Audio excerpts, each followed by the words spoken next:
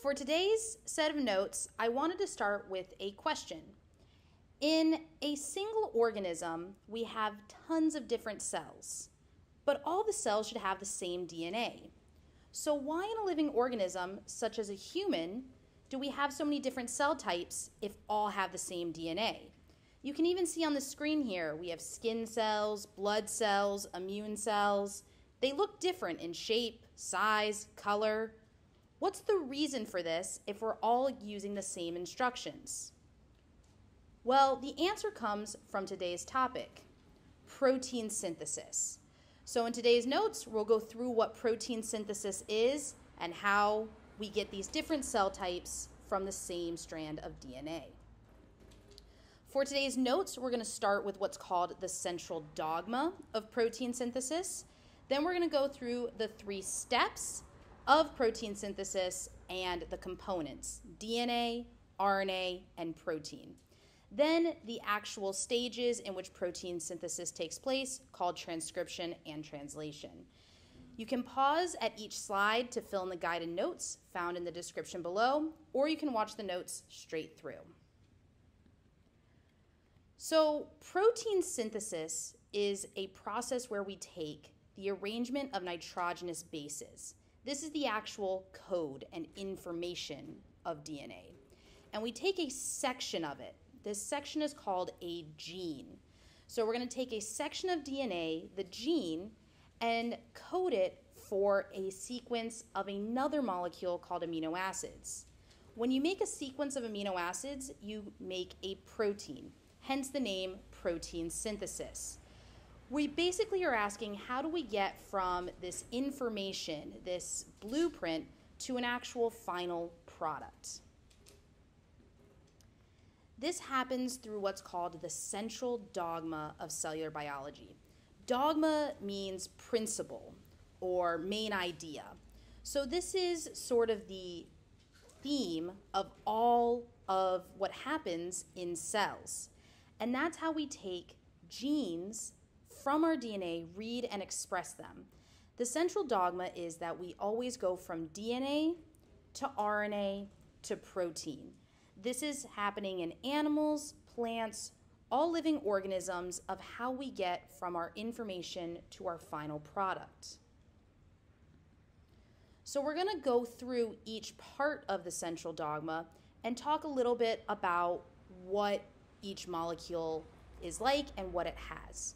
So the first one is DNA. This is your blueprint. It contains all the information that a single organism needs to live, to function, to survive.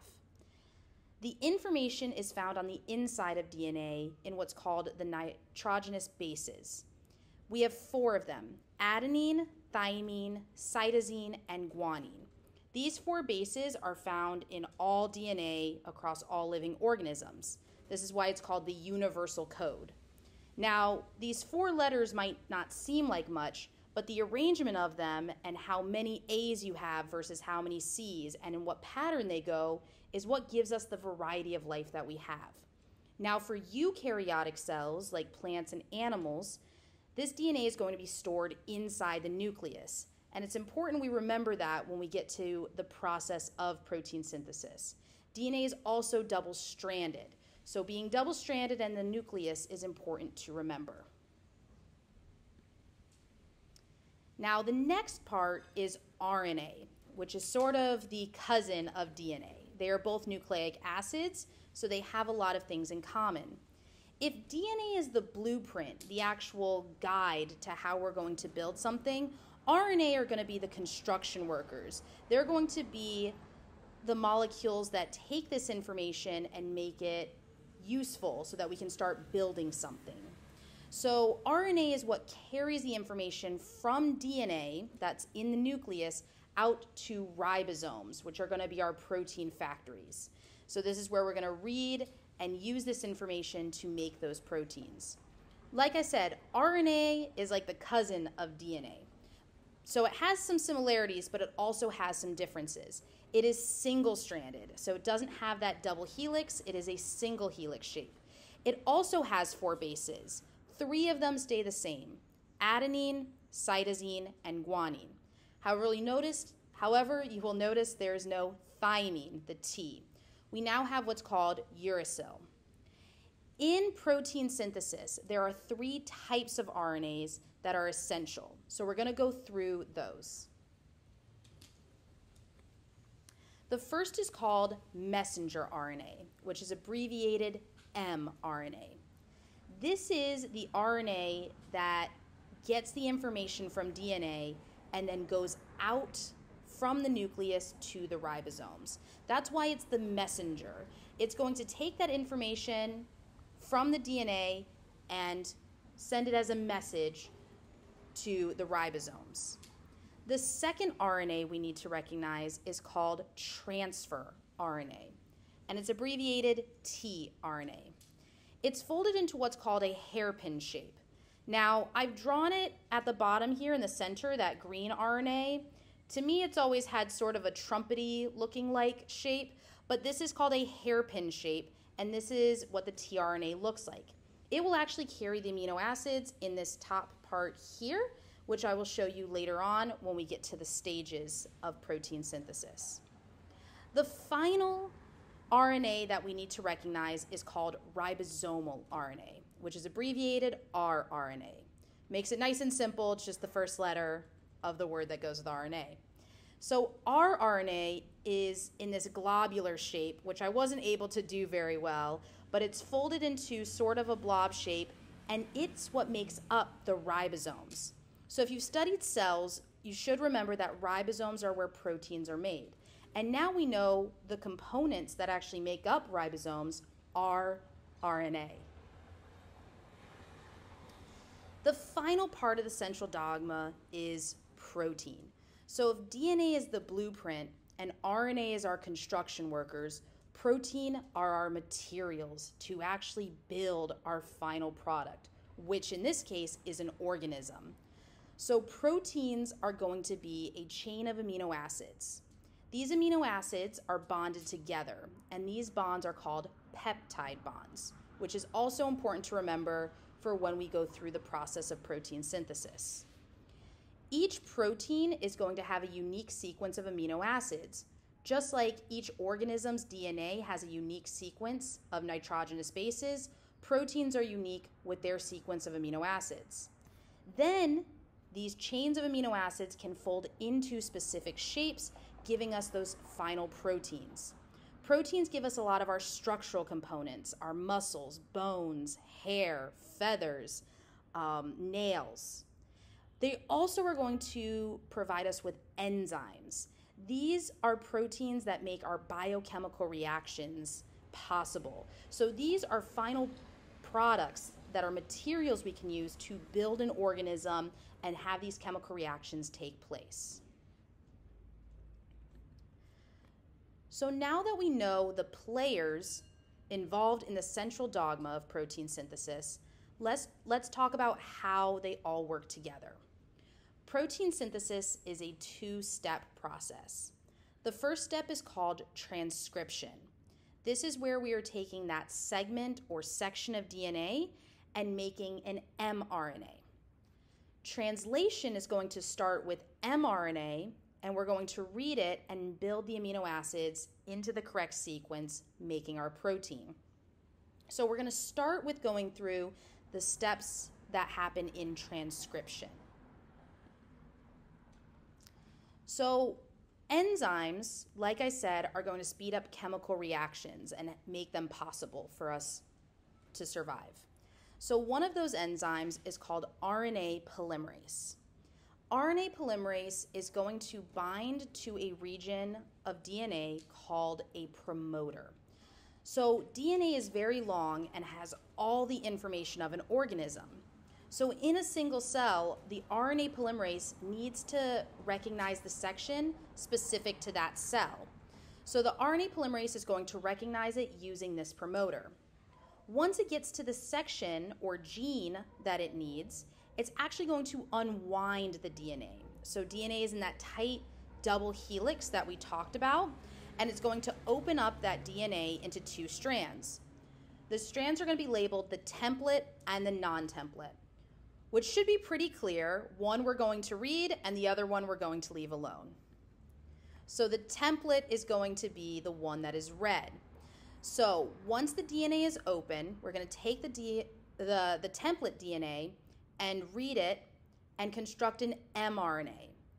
Now we're going to use the nucleotides to build RNA, and we're going to do that using our binding rules. Adenine now goes to uracil. So if RNA polymerase sees an adenine on DNA, as it builds the mRNA, it's going to put in an adenine. The rest of the rules stay the same as when we're making DNA. Cytosine will now go to guanine, thymine will now go to adenine. And this is going to be how we construct that messenger RNA.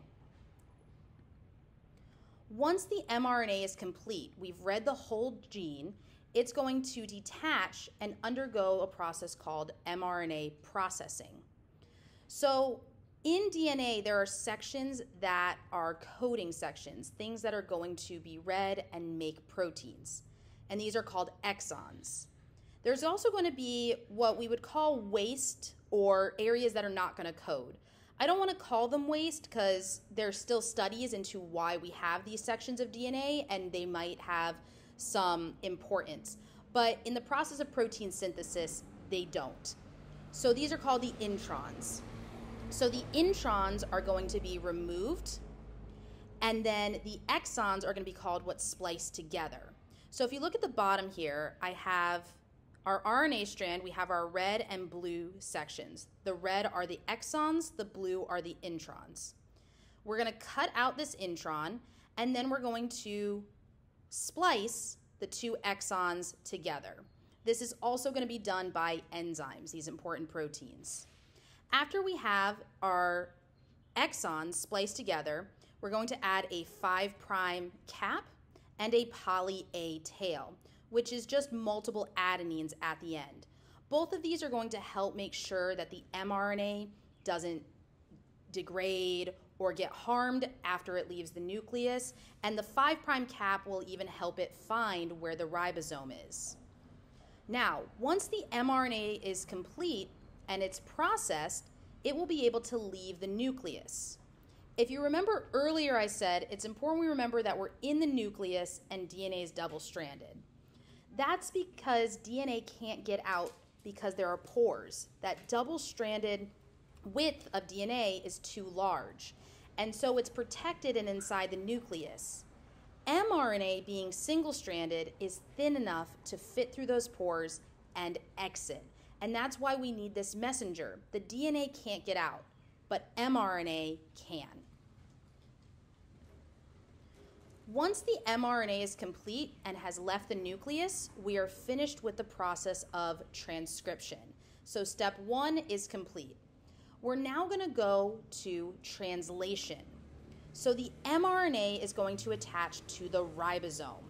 So you can see here that it's going to go in between the top and bottom part of the ribosome. As it slides through the ribosome, it will be read 3 nucleotides at a time. So this is the way that ribosomes are able to read and process mRNA, only 3 at a time. So a set of 3 nucleotides is called a codon. So we're going to go through and read it codon by codon. Now, those transfer RNAs, the tRNAs that have that hairpin shape, are floating around the cells carrying amino acids, which is represented by this blue circle here.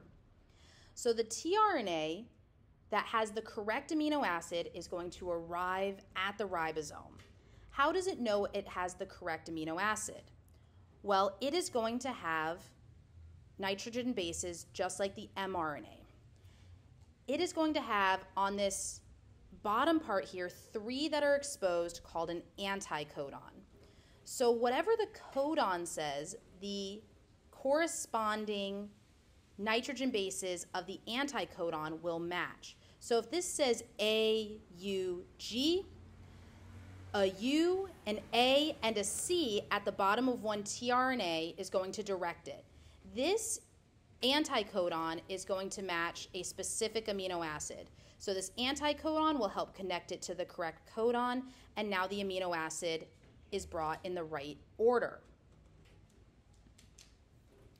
Now, this is going to continue happening.